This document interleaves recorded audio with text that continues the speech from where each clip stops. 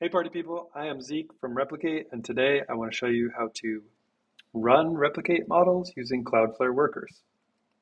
So let's start with a demo.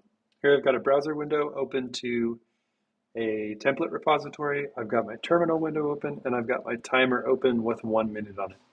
And my goal here is to go from nothing to having a working Cloudflare Workers app on my local machine and deployed to the cloud running replicate models.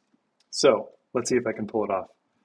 Start the timer, open up this README, grab this snippet, paste it in my terminal, run it, go grab a replicate API token,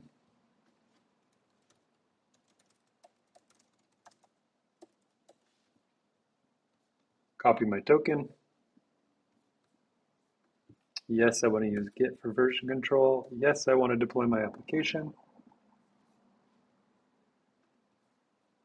All right, so here we go. The Cloudflare CLI is doing all this magic work for me of setting up this application, deploying it, setting up DNS. Come on, DNS, don't fail me now. Let's go into the demo directory, run this command, put in the replicate API key, and generate an image. Boom! Under 1 minute. Whew! Okay, that worked. So let's dig in and see what's going on here. First of all, I didn't even explain um, what Cloudflare is, but now we can kind of get into that. So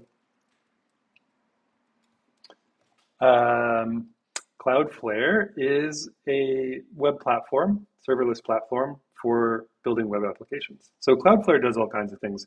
You've probably heard of Cloudflare as maybe a DNS provider or a service that helps you avoid, being DDoSed to keep your website up and running.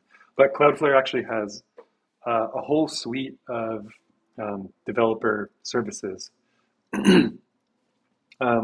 which are akin to some of the AWS services that we are all familiar with, like EC2 and S3. But Cloudflare has sort of a more developer-friendly spin on a lot of these products. So Workers is basically just a serverless platform that lets you run server-like functions using a Node-esque runtime or a Python runtime. And then you can also just use it to host things like static web pages or cron jobs. So this app also uses Hono, which is a web framework that's maintained by the Cloudflare team that makes it really easy and sort of ergonomic to build applications using Cloudflare Workers that have both serverless components as well as front-end code as well. And then Replicate, if you're here, you probably know what Replicate is already, but Replicate is a platform for building and running machine learning models in the cloud. And Flux Schnell is the particular image generation model that we're using here in this demo.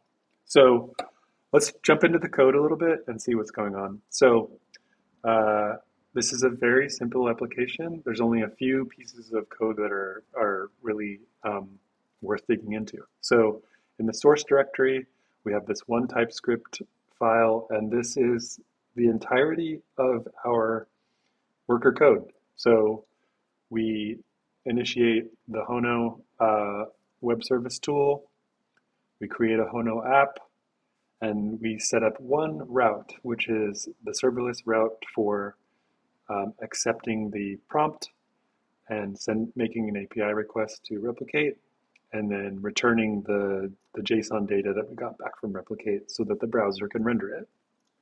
So this is the back end, if you will. The front end is just a regular old HTML file that uses a CDN hosted version of React. And then the React app is also pretty straightforward. It basically just renders a component with a form, and when you fill out the form, it calls that backend function and adds images to the page. So you can type in anything here, like cats smoking cigars, and there you go. You can see how fast it is. Flux Schnell is one of the fastest image generation models on Replicate. You get sub-second response times here. So there you have it. Quick demo how to run Cloudflare Workers to build apps that use Replicate. One more thing I wanted to plug here: we have an extended doc here on the website that shows you how to build an image cache using Cloudflare Workers. So the idea here is when you run a Replicate model and it generates some kind of image response, if you're using the API, those images only survive as a hosted URL for an hour. And so if you want to keep them and use them in your application, you've got to store them somewhere. So using Cloudflare Workers to sort of intercept those requests, combined with a service like Cloudflare R2 or Cloudflare Images, is a great option for storing those model outputs from Replicate so that they are persistent and durable. So hopefully this is useful. Again, here's the repo, and thanks for watching. Have fun using Cloudflare and Replicate. Bye.